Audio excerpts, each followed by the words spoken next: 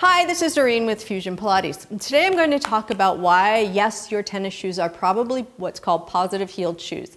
And positive heel doesn't mean positive, hey, that's great. It means positive in the regards that the back of the shoe is higher than the front of the shoe.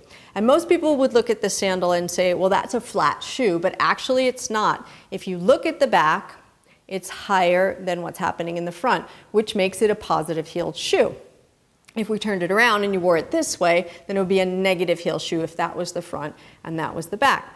So what happens when you're wearing a positive heeled shoe? It's not just that your leg looks longer, it's that your foot is actually always going into plantar flexion, meaning that the ankle joint has got something going on that's not in neutral.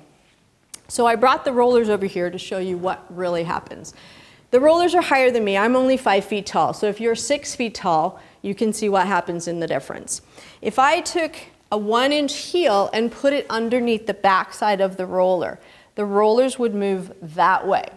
There's your 1-inch heel. So you can imagine if you take a 3 or 4-inch heel, you might as well lie down on your stomach and crawl to wherever it is that you're going.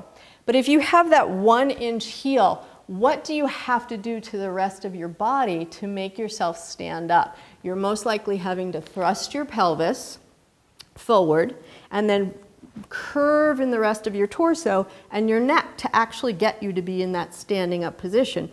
Because you are not a set of rollers and you can't walk around in this position. So when you start to think, do my shoes have heels? Start to realize what else it's doing to the other joints in your body going from the bottom to the top and how you have to compensate to adjust for those heels. That's my tip of the day. Start to wear some flat shoes so that your poor Achilles and your rest of your ankle joints and your toe joints and your hips and your backs can start to feel a little bit better.